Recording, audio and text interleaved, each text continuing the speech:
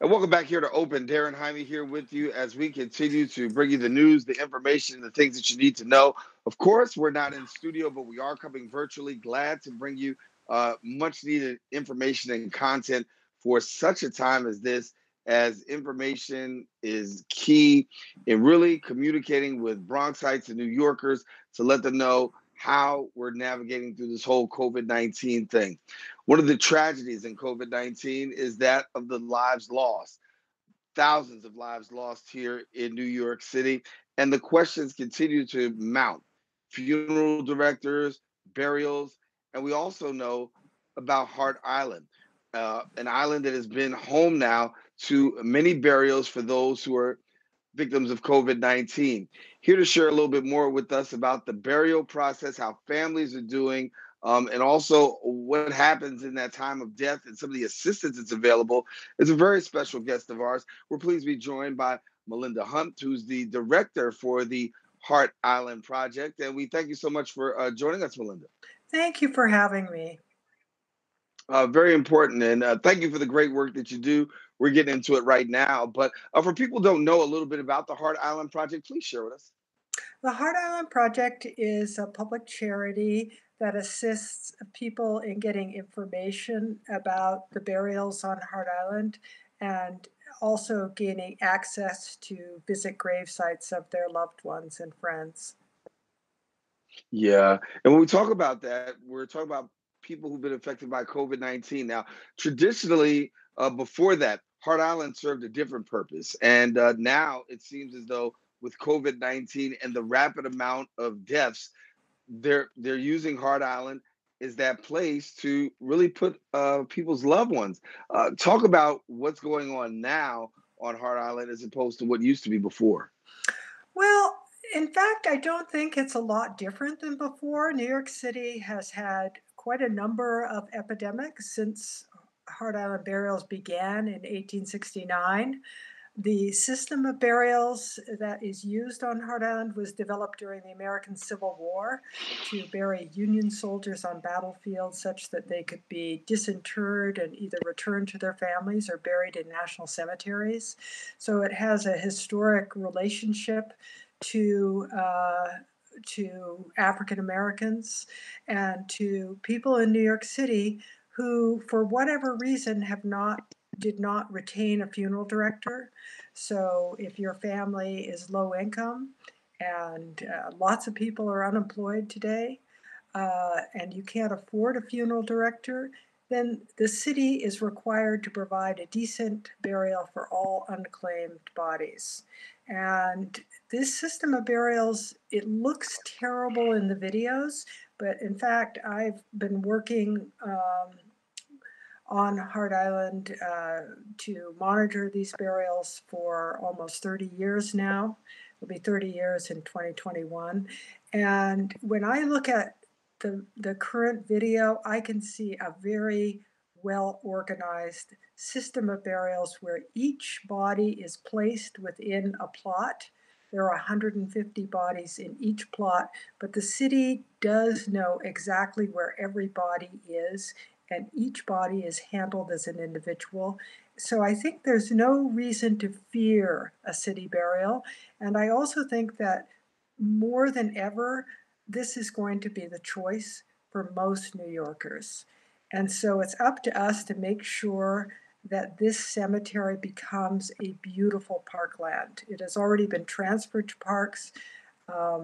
Prisoners used to conduct the burials that ended on April 3rd. For 150 years, the city has used prison inmates to bury the unclaimed dead, and that is over. We're done with that. Mm-hmm. And I think it makes it a lot better for people to know that the city has hired private contractors, just as all the other cemeteries in New York City use private contractors to actually inter the dead. So can you, I want to just cut in here because you mentioned something that seems a point of interest for me. When you said that there's a possibility that this will be the way of choice for many New Yorkers possibly going forward. Can you elaborate on why you think so? Well, before this all started, the least expensive even cremation, direct cremation with no ceremony and nothing, was $1,700, $1,800 in the city. The private cemeteries, burials start at $20,000 or something like that. So maybe you've planned ahead and you've got a private plot at Woodlawn or Greenwood or St. Raymond's. But you have to, in order to get your loved one from wherever they died into that plot that you purchased, you have to have a licensed funeral director. And the funeral directors are all overwhelmed and unable to take bodies from the morgue, pick them up at the morgue, and they're not having any kind of gatherings or funerals because of social distancing, and the crematoriums are all backed up. I've heard that you can't get a cremation until the middle of May now, and the medical examiner is entitled by law to bury any body that is not collected within 7 days. The mayor has extended that to 15 days. But essentially, if you don't have a funeral director that is really dedicated to your family and that kind of a connection, you're not going to get a burial other than on Hart Island.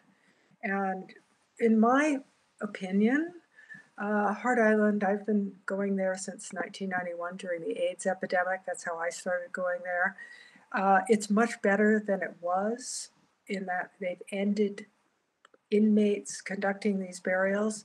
And it's actually a more orderly system of burials than what you're seeing happening at funeral homes at this point.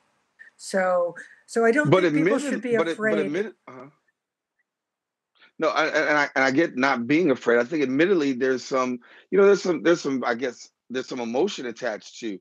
I think when you come to the place of disinterment, right? Because you've got a family member that may be put there. We know that there's 14 days that you have, and that whole thing of going through that, the emotional, the psychological load. Terrible. So Oh, yeah. terrible. And also not getting to say goodbye to your relative if they're in a hospital, not being able to gather your family, not being able to do anything at this point. And maybe having lost your job and being short of food and worried that other members of your family are going to get it because you're all living in the same tiny apartment that you were before this started.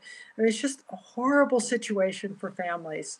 So it's going to be the only option for many, many, many people. So you're not alone if you can't find a funeral director at this point and you don't have any other options than to agree to a city burial. But the flip side of that is that the city does know where everybody is on Hart Island, and later on you'll be able to request a disinterment if you didn't agree to a city burial. The trouble is that if there are a lot of disinterments, it's going to take a very, very long time.